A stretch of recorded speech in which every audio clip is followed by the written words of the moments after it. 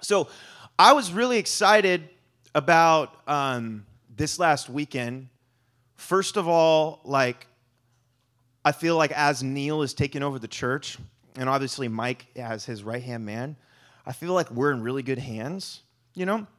I don't know, what is this now? He was initiated two weekends ago, and now first weekend on the scene, it's like, hey, the whole nation is watching us, on this court case for the preschool, and that's crazy, right? That we're suing the government, and pray for that, by the way.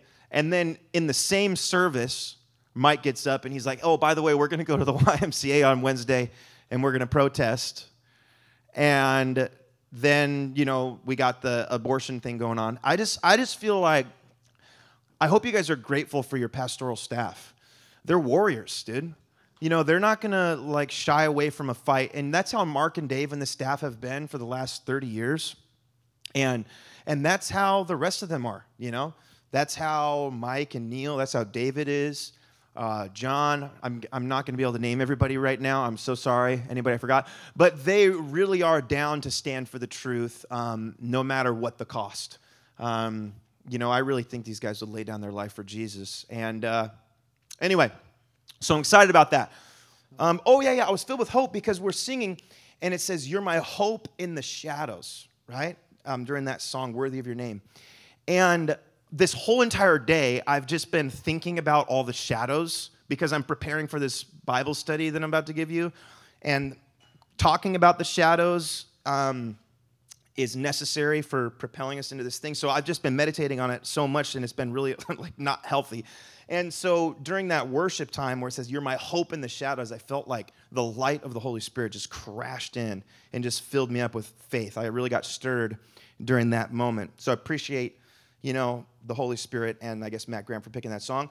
But I have here Psalm 73. And you could go ahead and start. You could put it up there. I'm going to read just the entire chapter of Psalm 73 to start us off.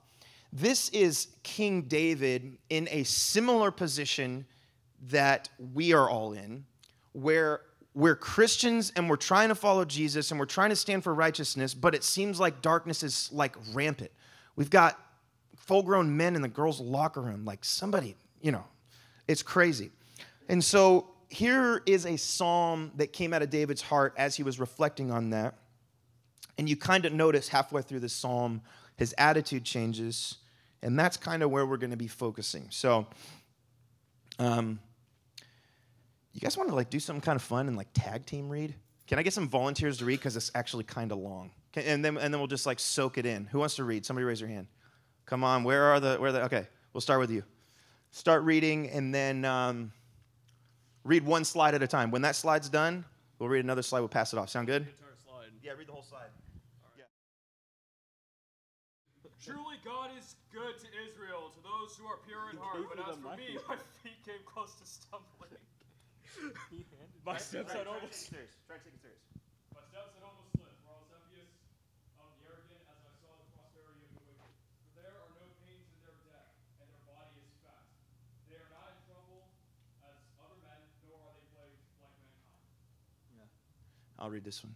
Therefore pride is their necklace. The garment of violence covers them.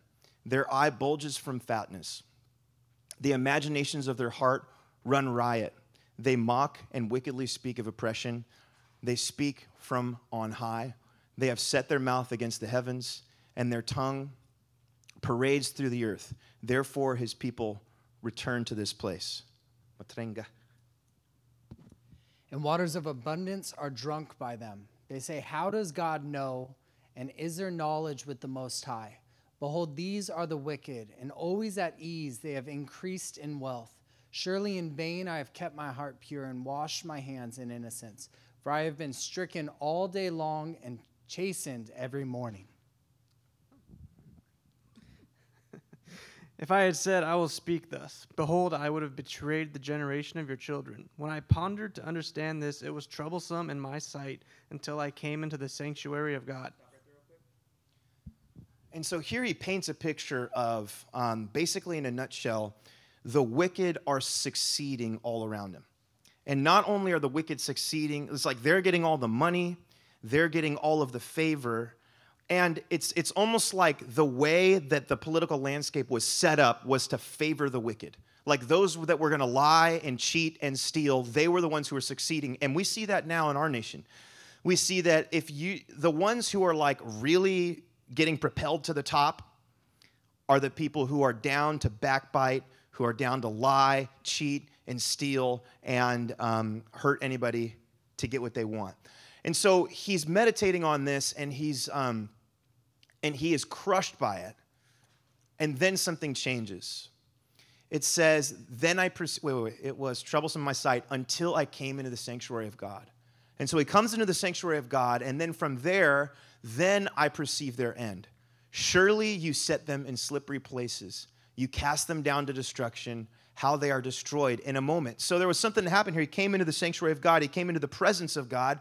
And in that moment of being in God's presence, he gets revelation from God about what actually is going to happen to these guys. Like right now, they're succeeding in the land, but the end is apparent because of the time he spent in God's presence.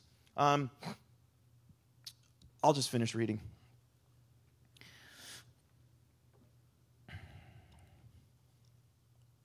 They are utterly swept away. I can't see that so good. They are utterly swept away by sudden terrors, like a dream when one awakes. O Lord, when aroused, you will despise their form.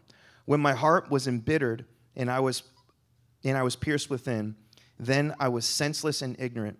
I was like a beast before you. Nevertheless, I am continually with you, and you have taken hold of my right hand. With your counsel you will guide me, and afterward receive me to glory.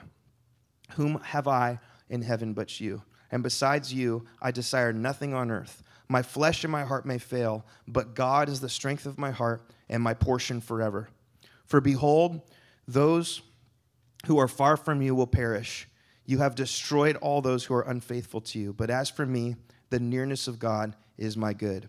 I have made the Lord my refuge, that I may tell of all your works. And so he sees all of the darkness, and his hope didn't become in his ability to fight these people and win. His hope became from his sense of God's presence and the revelation that he received from the Lord in a time of pursuing him. Now I'm going to kind of switch gears a little bit. There's this guy, Brother Lawrence. You guys heard of Brother Lawrence? How many of you guys read any Brother Lawrence stuff? Oh my gosh. Who has not heard of Brother Lawrence? Indeed, you must. Okay. I will share a little bit more about Brother Lawrence. But he is this regular guy who came from maybe sort of poor family, and he tried to go to school to become a priest, but he didn't have enough money for school. He went to go try and become a priest anyway. They wouldn't let him because he didn't have money for it. And so instead of him becoming a priest, he ended up just doing the dishes, okay? And so he worked doing the dishes for years and years and years and years. And then at a certain point, he got promoted to repairing shoes, okay? And so he spent the rest of his career repairing shoes. He was a busboy, and then he repaired shoes. But over the course of his life, because of the peace that he expressed and because of the wisdom that he expressed, he had countless people from all across the world come and visit him to sit and talk with him. He never wrote a book. People were always asking him to write a book. But instead, what he had was letters that he would write to people who were asking his wisdom. And so there was this guy, I forgot his name, but he went and compiled all of those letters that he found from all of these people, and he put it together in a book. And it ended up being just Brother Lawrence's meditations on the presence of God. And Brother Lawrence, being such an average, normal person in a world at that time that was nuts, he had extreme peace. He had a kind of peace that was so amazing and so pure that he had many hundreds of people come to see. Even high-level people, like political figures and famous people would come to see him. And there's just something different about people who are in the presence of God. You can live the most ordinary life in the midst of a crazy time, but you can be a light that many people come to. And for the rest of this time, I want to talk, I kind of titled this message, Walking Closely with Jesus. The Bible says, many are called, few are chosen. Many are called, few are chosen. So the message of the gospel goes out to many, many people. But there only are a few that respond to the gospel in the way that it ought to have been responded to, and therefore God chooses them. And he chooses them not just to go to heaven. I don't think it's a go to heaven thing, but he chooses them for a deep fellowship. And this deep fellowship is the kind of fellowship that will transform whatever situation you're in, whatever kind of family you come from, whatever kind of job you work, it will transform that. It's the nearness of God. And, when you walk, I totally mixed up my notes. The blessings of walking closely with Jesus. So this is the kind of stuff that happens real quick. When you walk close with Jesus and you have his presence, number one, this is what happens, and this was what drew people to Brother Lawrence, an increase of the fruits of the Spirit. Galatians 5:22 says this, but the fruit of the Spirit is love, joy, peace, patience, kindness, goodness, faithfulness, gentleness, self-control. And then Isaiah 26:32 says, you keep him in perfect peace, whose mind is stayed on you, because he trusts in you. I think that as I'm getting older, I'm noticing that there are more and more things in my life to be stressed about. Like there's money, I have a marriage, I have 4, soon to be 5 kids, I've got a ton of ministry responsibilities, and it's like the older I get, the more all of these things just grow. Like the babies are not going to stop coming, baby. Like they're going to keep coming, right? And I'm excited about that. I'm happy about that. But what this does is this presents opportunity for more anxiety, more fear, more stress, constantly. But God's promise, say promise real quick. His promise to you and to I is in the midst of a crazy political climate that favors the wicked, and in the midst of growing stresses in life, he says this, you keep him in perfect peace whose mind is stayed on you because he trusts in you. Walk closely with Jesus. Number 2, when you walk closely with Jesus, so I'm not just talking about walking with him, but walking closely with him, because there was a crowd of people that followed Jesus and followed after him, but there were 12 people who walked closely with him. Thousands of followers, but there were 12 who followed him closely. And they were the men who ended up leading the charge when Jesus left. Number 2 is greater favor. 2 Chronicles 16:9 says, for the eyes of the Lord move to and fro throughout the whole earth, that he may strongly support those whose heart is completely his.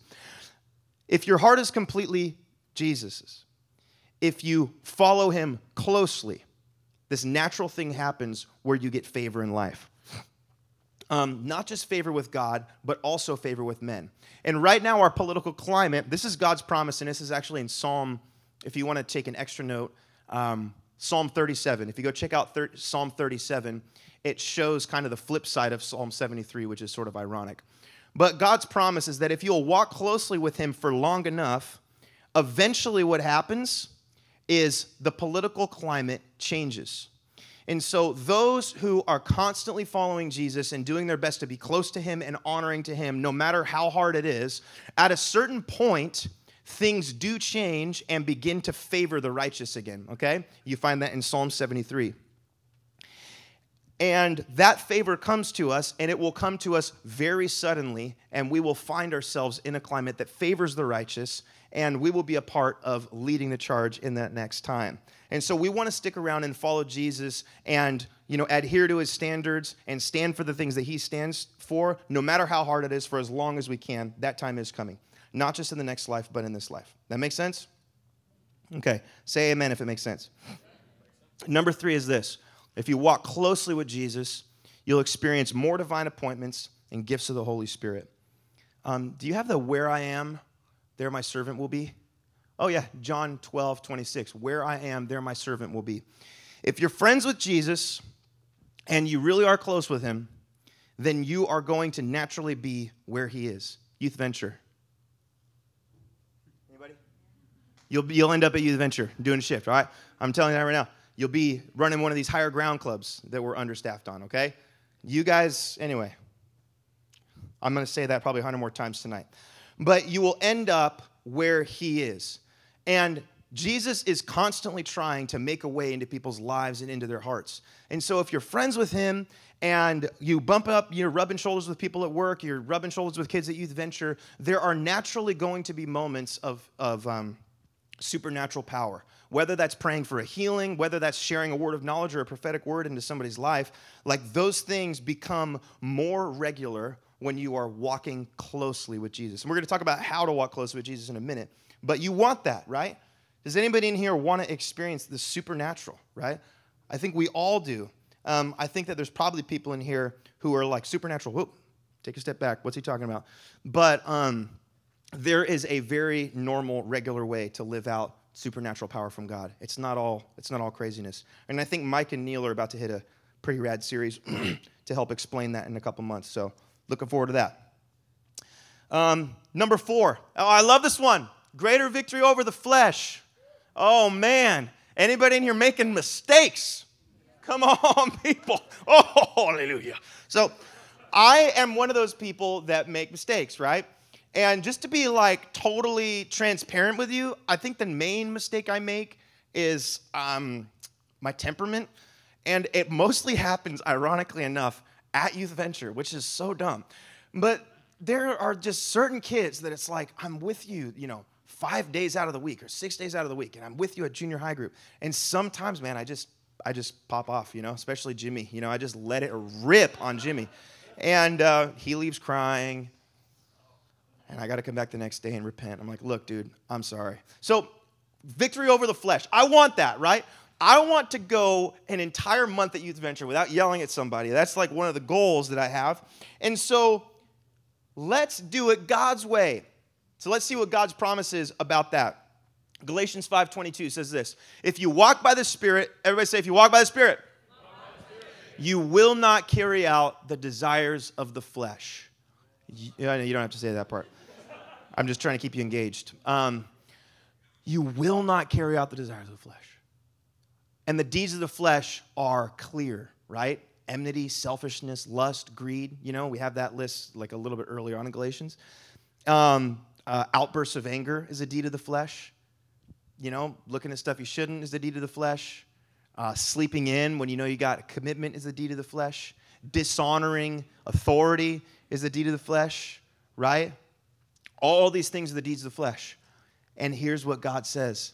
He says, if you walk by the Spirit, you will not carry out those deeds, those temptations that come upon you. And so what are you talking about? Imagine this. Imagine the person in your life that you respect the most. Just put him in your mind right now. The person in your life that you respect the most. Probably Shane Blafield. All right, just put that in your mind real quick. And now, with that picture in your mind, imagine that person is with you from the moment you wake up until the moment you go to sleep every single day. Not only are they with you, but they have a supernatural ability to pay attention to every single thing that you do. Like they're literally, like their single job in life is to look at everything you do. Not only can they see everything you do, but everything that you're thinking is playing in their mind. And so your minds are joined. It's this crazy telekinesis thing, okay? Just imagine that. And imagine how differently we would all live if that were the case. Like if Pastor Mark Hoffman were with me at all times, OMG, my life would be different. You know what I'm saying? And so the reality is this. He says, if you walk by the Spirit, you will not carry out the desire of the flesh. So if we become awakened to the reality that God really is with us at all times, never leaves us, never forsakes us, he sees everything we do, and he reads every single thought that we have, and we're awakened to that reality at all times, then suddenly I'm not carrying out the desires of the flesh anymore. Because Almighty God is watching me and keeping me accountable for the things that I do. This is, I think, just the simplest way to explain it. He's watching always. There are consequences for every wrong you do, and one of those consequences is it compromises your fellowship with the Lord, right? You can't just spit in someone's face and pretend they're not there and then, think that they're going to be cool with you at all times, right? It's possible to be rude to the Lord. He's there at all times, and he's just waiting for us to turn our hearts toward him and worship him. And we are going to chat about that in a second. I got a couple books to show you. Number 5 is this. And we had some great worship tonight. But if you're walking closely with Jesus in your daily life, you're going to have more expectation and joy in times of corporate worship.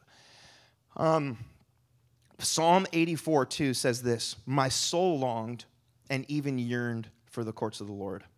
My heart and my flesh sing for joy in the living God."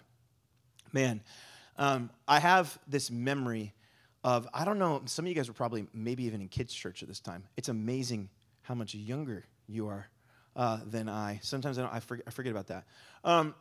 But I forget what year it was, but remember we were having every single Sunday night, we were having these worship nights. And like 500 or 1,000 people or whatever would show up every Sunday night.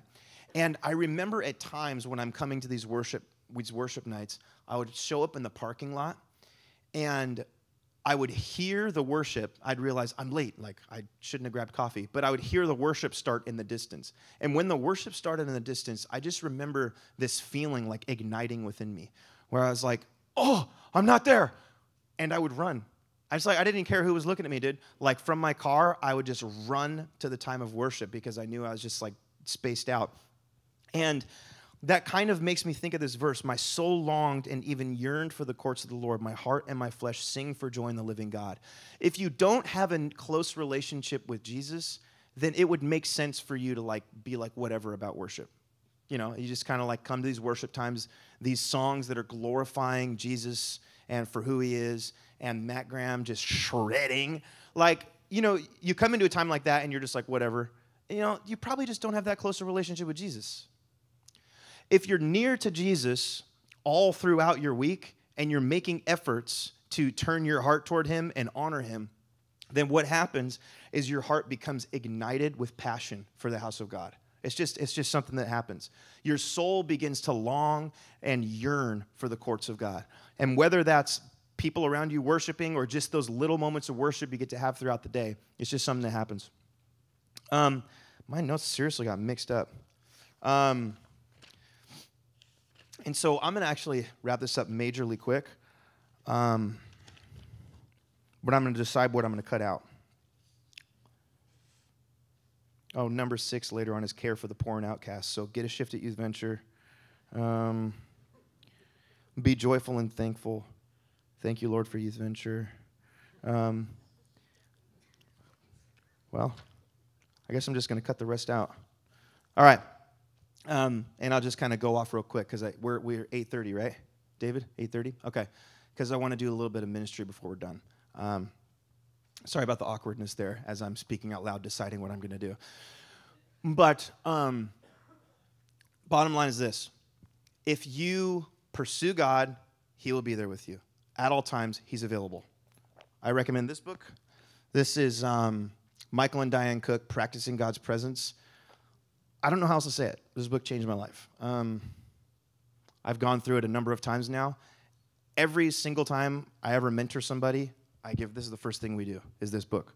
I also have Eating from the Tree of Life, which is a devotional Mark Hoffman wrote. And Mark and Michael are just two of these people who you sit with them and you get coffee, and it's not just you two, it's like Jesus is there in the coffee, in the meeting. And it's just powerful. And so if you... Yeah. Yeah? Are you sure? Okay, we'll just read it out loud. Oh, yeah, just pull the slide. So this is part of one of the tips, but I don't know how I thought I was going to get through 24 slides tonight. But geez Louise. So tips for walking closer with Jesus. We'll just do this quick. So start it and just put the one where all of them are up there. I think it's 7 of them. So tips on walking closely with Jesus. Understand and obey the Bible. The Bible says in John 15, he says, Abide in me and I in you. Ask whatever you wish and it will be done for you. The word abide, say abide. The word abide means to adhere to standards. Okay? So abide is not some funky, weird way of like, I'm in his presence, then I'm out. I'm not abiding anymore. No, it's just you follow his laws and his commands, and you're abiding in him. And so understanding and obeying the Bible from your heart, even when people aren't watching, this brings you into a closer relationship with Jesus. Understand and obey the Bible. Number 2, spend time in prayer. Besides going to church and being in fellowship with other believers, I think being in fellowship with other people who love Jesus is the single most important part of our walk with the Lord. There's commands in the Bible about that. And then it's prayer. Being in communication with God, I'm not just talking about waking up at a certain time and spending 2 minutes praying, but interacting with God throughout the day, very important. Number 3, do things only God knows. I originally worded this as keep secrets with God, and Mark told me to change it. So I changed it to do things God only knows. But I was like, Mark, keep secrets with God sounds way cooler. But anyway, so here's what I mean by that. In Matthew 6, it talks about beware of practicing your righteousness before men to be noticed by them. Because when you do that, there's your reward. So, I mean, as much as I love Youth Venture, you go to Youth Venture Shift, and, Bryce Stacy knows you're there. And so you get a pat on the back at some point from Bryce Stacy or from me or whatever. Hey, thank you for doing Youth Venture Shift. That's great that you're serving, but that's your reward. You just got it. But when you do something righteous that no one else sees and it's just between you and God, that creates a very deep intimacy and fellowship with him. Who are your closest friends? Your closest friends are going to be the people who know the most about you. That's just, the people who know your deepest, darkest secret and no one else knows, that's your best friend, right? That's how it works. And so if you have things that you do for people or you pick up a piece of trash, whatever, and you just keep it between you and the Lord, and this develops deep intimacy and fellowship with him, and you find that stuff in this book too. Number 4, develop an awareness of his presence. Let's pretend real quick. I got my phone. You know what? If you're like down for it and you're not like, you're down to be a little lame for a second, pull out your phone. So my phone, I have it in my hand. I can see it. I can feel it. Okay? I know it's there. I set it down back here on the stage. I don't see it. I don't feel it. But I still know it's there. So I have a sense that my phone is behind me. And at a certain point, I'm going to be able to see and feel it again, right? So, think about it this way. We go up to camps or times of worship here at Common Ground, like that one, thank you, Jesus, where the presence of God just envelops us. And we feel like we're set on fire. It's like he's so close. It's like I could pray for anybody and they'd be healed. Or I'm getting words of knowledge or it being, activated in the gifts of the Spirit for the first time. And then at a certain point, maybe some of those feelings start to go away. But I want to be aware of my phone because I need my phone. I need my phone so much, it's crazy. I need it all day. I need it. Many people try to get a hold of me, and that's anxiety just one-on-one right there, right? So I need my phone, and so I'm going to be constantly aware. If you really, when your heart begins to fully understand how much you're in need of God, there is a natural sensing that comes. There's a natural sense of where your soul is reaching out to the Lord constantly because you know he's there. And so God never leaves you. He never forsakes you. Even if you went through something really hard, he is still there with you. He loves you. He cares for you. He's drawing you to himself. Be joyful and thankful and always pray. Yeah, we kind of talked about this a second ago. No one likes an unthankful person. It's so annoying. Okay, number 6. Care for the poor and the outcasts. This is very important. Get a Youth Venture Shift. And also, go do a Higher Ground Club. You got the time for it. Okay. Also, there are people maybe here in this room who just need a friend. And God has a really close place in his heart for people who just need a friend. And if you'll just open up your circle and like go the awkward mile to walk across the room to talk to somebody, I think it puts a big smile on God's face. It's just his heart. He wants us to open up our circle for people. So yeah, that's it. Stand up. Yeah, and band, you can come up too.